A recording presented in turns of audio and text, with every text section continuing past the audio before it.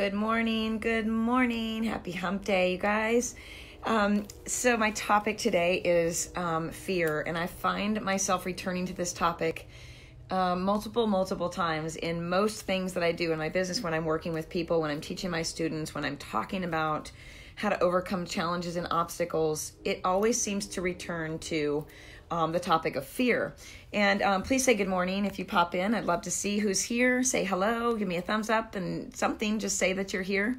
But I want to touch on this topic because the last few calls that I've had of exploration with people that I'm working with one-on-one, you know, we've been talking about action steps. Like, action steps are the things that I like to ask people to do before we meet again. So it might be something like this. Okay, so an action step for you today would be to take 10 minutes to yourself, or maybe an action step would be to write that blog post that you've always, felt that you wanted to share with the world. Maybe it is to dig deeper into yourself about certain things. Whatever it may be, it's different for every person that I work with. I've got a hair tickling my eye, excuse me. Driving me nuts. But so this is what I've uncovered. And I'm going to give you guys a way to kind of explore and dig into your own origin of fear, right? Because it's never really for the reason that we think it is. Hi, Shelly. Good morning. Good morning. And this is, again, the theme is fear. What I'm seeing and witnessing and experiencing and helping my people investigate in groups and all of that is, where is it coming from, right? So yesterday, good morning, Dawn, I had a call with one of my people that it's in a mastermind that I'm doing, and it's kind of turned into a one-on-one mentorship, which I'm absolutely loving because I do love to work one-on-one with people. And I said, so how are things going, with the lives? Have you done any lives yet? Well, not quite. Yeah, not yet. Okay. Well, what's going on with that? Right. And, sorry, I'm outside. I might have to move in if she continues. And I said, well, where's that coming from? And she said, I don't know. And hold on, please. Hey, Lucky, interrupt us. She said, I don't know. And so I said, yes, you do. So I'm going to take my coffee. Hang on a minute, you guys. Sorry. This is like real life at my house right now. So we've got a barking dog out here that likes to tell people where he lives. Look. There he is. There's two of them. Those of you with animals understand, I'm sure. It's a constant interruption working from home.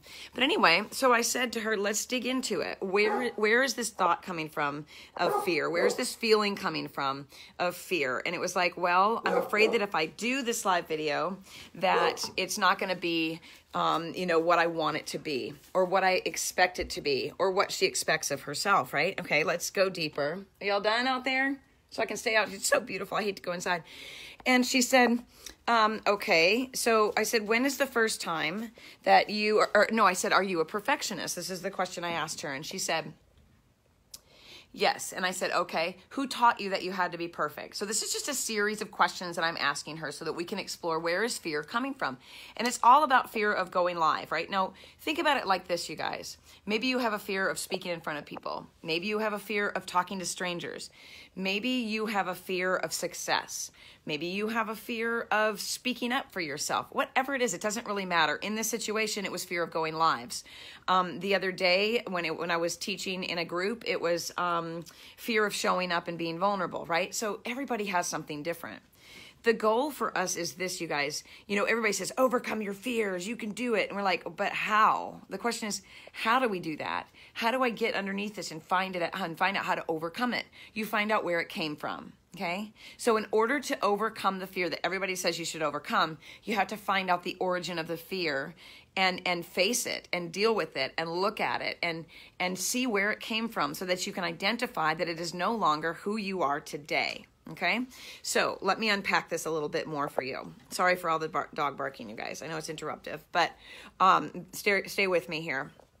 So I'm going to go back to the fear of going live, right? And I said, okay, so you're afraid that it's not going to be perfect. That's right. Okay, so what if it isn't perfect? Then what? Well, then I'll be judged, right? Good morning. Good morning, Lori. Hi. Then I'll be judged. Okay, judged by who? Well, people who are watching it, right? Okay, great. So let me just clarify, you're fearful that if you go live, I'm going inside, this isn't working out, too much activity out here. So if you go live, that you put something out there to the world that isn't exactly what you want it to be and isn't perfect, right? So who taught you that? Well, I guess I would have to say that it came from maybe my dad, okay? So let's unpack that even further, right? So she started to unpack this, and it became a really interesting conversation that which I turned her around and said, he is no longer judging what you do. He is no longer telling you that you're not good enough or acting as if you're not good enough. You are a grown woman, right? You're a grown-up woman that has a job, has a career, has a husband, has all of these things. He is no longer there to judge you. So why are you still letting him into your reality and making him affect your business today? So what that looks like for me as an experience, just to share, and I want you guys to let me know if you relate to any of this, because this is absolutely the truth. Fear comes from something that we don't even know happened to us when we were younger, or something that somebody said to us, or something that we were brought to believe about ourselves, and we're bringing that into our reality today. Those are the things that are coming into your business with you.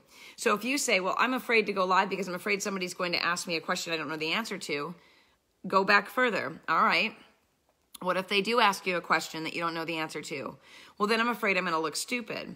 Okay, so what if you do look stupid, in your mind, that is, because not anybody else's, right? Well, then I'll feel vulnerable and fearful, and I won't want to go live again. Okay, and then what? Well, then my business won't grow. And then what? Well, then I'll feel like a failure. Okay, so when we get to that point, we have to say, who made you feel as if you weren't good enough? Who made you feel as if you weren't worthy to speak up in the world? Why do you have a fear of being vulnerable? Always, always take it back further in your life and figure out where the origin of that was. And it will literally, a little bit at a time, lose its power over you. Is this making any sense, you guys? I know I'm running on here, but my point is this, is that we have to remember, and this is the wrapping it all up with a bow, you guys.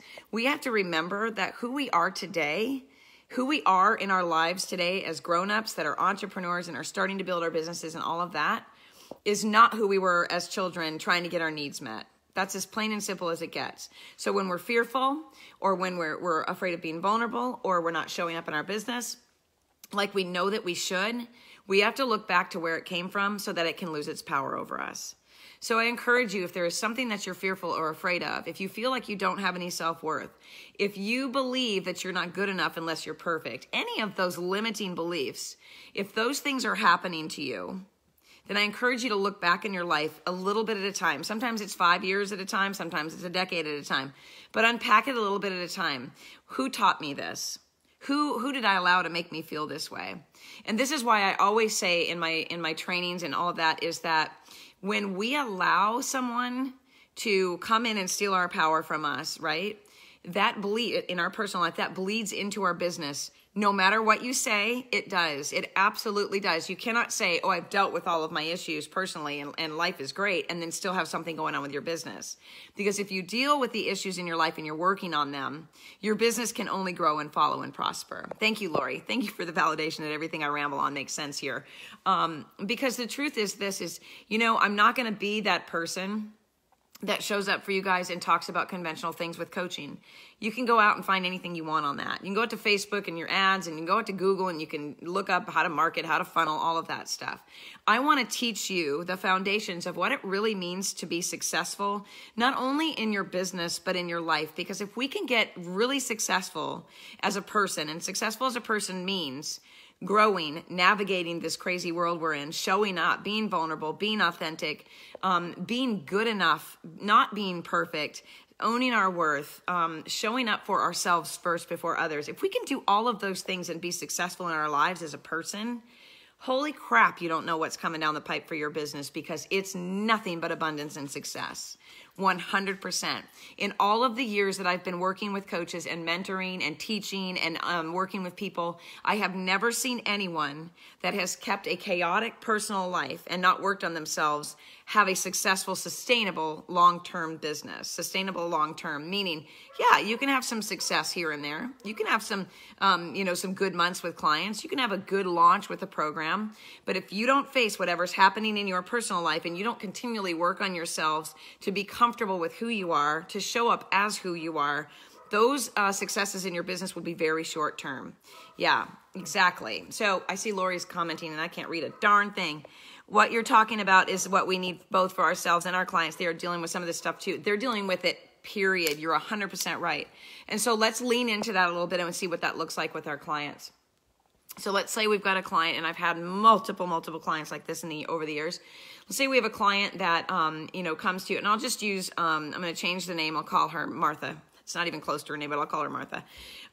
She said, I just want to do, a food and lifestyle review with you, a one-time session, and see what I'm missing here because I'm still not feeling great, right? I'm like, okay, fantastic. So fill out the short intake form. Let's get it scheduled, and we'll do a one-time hour-and-a-half session, and I'll see what I can pull out, right? And I knew this person, and, I knew she was living a healthy life for the most part. I was looking at, her as who I knew as a friend. And when I got her intake form, I'm like, holy crap, I don't even know what I can do for this person. I mean, seriously, paleo eater, goes to bed at 8:30 at night, gets up with a circadian pattern. I mean, all of this stuff. And then I got to the exercise part. And then I saw that she was doing multiple triathlons and Ironmans and running and marathons and all of that, to the point where I was like, how does a human being even do these types of things over and over again? Like, that's some crazy resilience and strength, right? And so anyway, what I realized as we unpacked her situation was that she was doing those things so that she wouldn't gain weight, so that she wouldn't be seen as someone that was imperfect to the mother who raised her, right? So why wasn't she feeling well? Because the stress her body was under was causing her, number one, she was so thin, you could practically see, she was like sideways, she disappeared. But she was so thin that she wasn't absorbing all the nutrients of the great food she was eating. She was going to bed at the right time, but she wasn't sleeping properly because her food she wasn't absorbing her food, period. She wasn't getting what she needed. Her body was in a constant state of stress. And it was just a matter of time before the whole thing, turned into a shit show. So we unpacked that side of her life, and we really spent almost an hour just discussing, what is this need of yours to please a woman who you don't even live with anymore, who is no longer in your life, right? So when we went after that, not only did she stop training as much, she got less injuries, she started sleeping better, she's put on a little bit of weight, my God, she looks so much better. But it really wasn't going after anything on that food review or what she was doing with those things in her life. It was going after why she felt she had to do those things to show up in the world. Does that make sense? So anyway, when we're working with our clients, you guys, it's never just about food and movement. It's never just about hormones. It's about everything that goes around those things that causes those problems. That's investigative health coaching. So you can do all the dang labs in the world. You can do the hair mineral analysis. You can do the gut test. You can do the Dutch test. You can do, kinesiology. You can do all that stuff. You can eat all right. Your clients can be doing everything perfectly. But if we don't dig into what's causing them to believe that they're not good enough or worthy, or that they're living with fear and low confidence, or they're sabotaging themselves, you're really going to have short-term rewards there. And what we're looking for, and especially what I teach at the Institute, is to find the cause of what's making somebody feel less than, that's creating this world around them, and helping them and making them make decisions that aren't healthy for them, mind, body, and soul. And we're not exempt. We should be working on ourselves as well. All right. That was a long rant, wasn't it? That was a long one. Good morning. Yes, my head continues to get in my way and imposter syndrome sets in. I got that phone right up on my face because I couldn't see it. Yeah, you know what? You're not an imposter, because let me tell you something. It says MCM Portraits Photography, so it's coming in as a business, but I'd like to call you by your name, but I'll call you by that instead. Let me tell you something. You are not an imposter. Not one person listening to this live is imposter when it comes to health and wellness, because if everybody gets honest for a change, and we show up exactly as we are, we're going to recognize that we all have shit happening in our life. So what you see in real life out there in social media, what you're looking at, all these people that have it all together and everybody that acts like if you just do this, you'll have this. It's all BS. It's all BS. Everybody has problems. Everybody has issues. Everybody should be working on something in their life. And those who aren't are the ones with the bigger problems. So you are not an imposter. You are never an imposter. If you show up as who you are and you authentically want to share. Hi, Marie. Oh, good. I love that you shared your name. Hi, Marie. If you show up authentically as who you are, and you don't try to be anyone that you're not, and you don't try to force ideas on people just because it's the trendy thing to do, and you don't try to act like somebody who's got it all together, then we're going to start seeing people actually show up in real life here, you guys. And that's what we need to be doing to set examples for our clients, is to be real about who we are and to show up, to let people know, listen, we're here to help you more authentically come into your own, make decisions based on your instincts, your intuition, and who you truly are in this world, right? And the only way that we can do that is to do that for ourselves. So I'm seeing plenty of coaches out there having huge success and making lots of money, but I also know behind the scenes their lives are falling apart. So never ever feel like an imposter. Never ever feel like you are failing because you don't look like you have it all together. Be who you are, you guys. It's my favorite Oscar Wilde quote. I say it all the time. Be who you are. Everyone else is taken. And there's a reason that that quote is so powerful. So anyway, I hope this rant was helpful for you. I just wanted to come in and just tell you guys, you know, there's fear in all of us, and there's fear in all of us building businesses. There's fear in all of us showing up live. There's fear of all of us not looking the way we should on social media. That's why all the duck face pictures and all the pictures of people in their bikinis and all the pictures of people in their perfect world showing up. But what's really going on behind the scenes? They've got barking dogs outside. They're having divorces. They've got kids that are having problems. Maybe they're struggling with weight issues and all of that. So, you know, let's try to stop all of that comparison stuff and just start getting real with each other. Can we do that? That'd be fantastic. All right, thanks for popping on and listening. I appreciate it. Have a fantastic rest of the week, you guys. It's Wednesday. Woo, 2 days to the weekend. And of course, if you're interested in working with me on anything in your life, personal or business, send me an email to carmenhunterhealth@gmail.com. And if you're not yet certified or your certification did not meet what you need to have a successful business, check us out at the Institute for Functional Health Coaching and book a call with us. We love to talk to you guys and find out if we're a fit for you and if you're a fit for us. All right. Thank you. Have a great day. And I didn't say hi. Ooh, who's that I didn't say hi to? Hold on. Shanti or Shanti? Oh, beautiful. I love these names, you guys. You guys have pretty names. All right. Talk to you later.